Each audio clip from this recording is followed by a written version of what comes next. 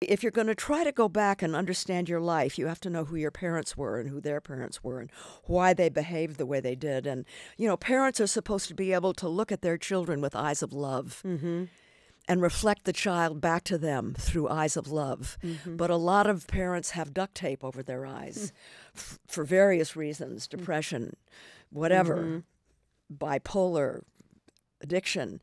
Narcissism.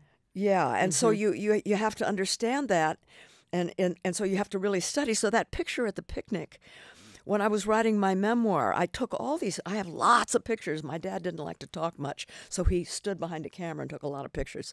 And so to really study those pictures, you begin to learn who your parents were and who their parents were, and you begin to discover that it had nothing to do with you. It takes so long. It wasn't your fault.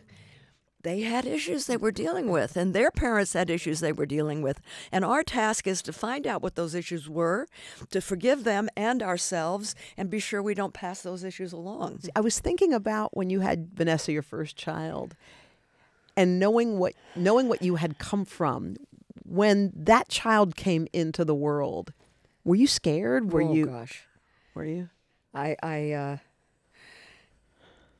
When I discovered I was pregnant, I was in a nursery. Actually, I had bought a farmhouse outside of Paris, and I was going to nurseries to buy trees, and I suddenly felt nauseous, and I knew what it was.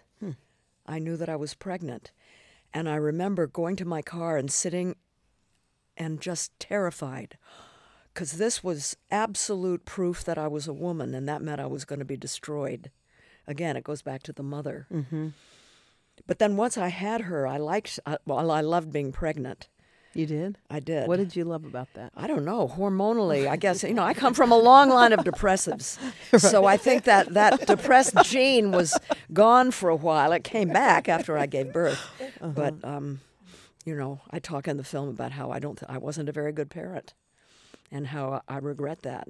And I'm trying to make up for it. Really? Is there still time to make up for it? There's always time. It's never too late. Yeah. Yeah. When you say you weren't a good parent, how do you know? Like you Because she tells me. Oh, well. If I had pretended that I wasn't a good parent, she would have written a book like Mommy Dearest. What were her complaints? Like, what did she say? Well, I didn't show up for her. Remember what I said about duct tape? Yeah. Yeah.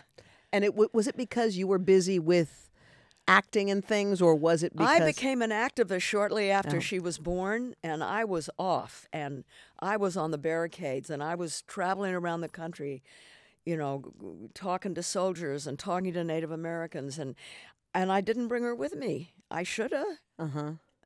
But other people who couldn't afford nannies or who didn't have whose child didn't have a really good father would take their kid with them.